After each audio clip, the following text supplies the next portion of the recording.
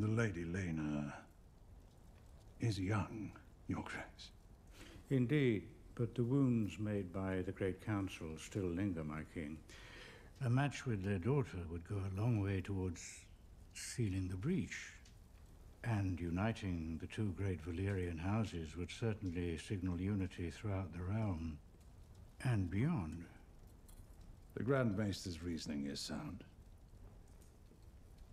I do fear what Rhaenyra might think. What does it matter, Your Grace? Her mother has passed.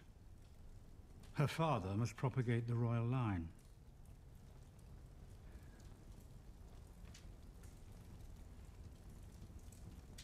I dearly loved my own lady wife.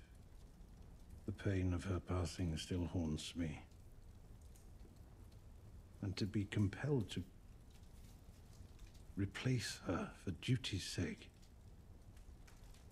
You are the king, but I do not envy you.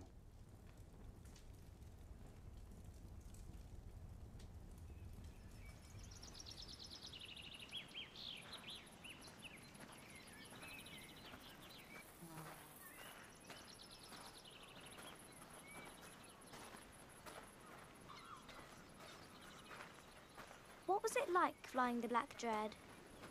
You were Valerian's last rider. Only for a short time, before he died. With Balerion died the last memory of Valyria of old. But Vhagar still lives. Somewhere. But too large for the dragon pit. Some would say too large for our world. Do you know where she nests? I'm sorry? Do you know where Vhagar is now? The Dragon Keepers believe she made home somewhere on the coast of the Narrow Sea. The workers at Spice Town report hearing her song at times. They say it's a sad thing. I imagine even dragons get lonely. Your Grace, it would be a great honor to join our houses as they were in Old Valyria. I would give you many children of pure Valyrian blood so that we might strengthen the royal line and the realm. Is that what your father told you to say?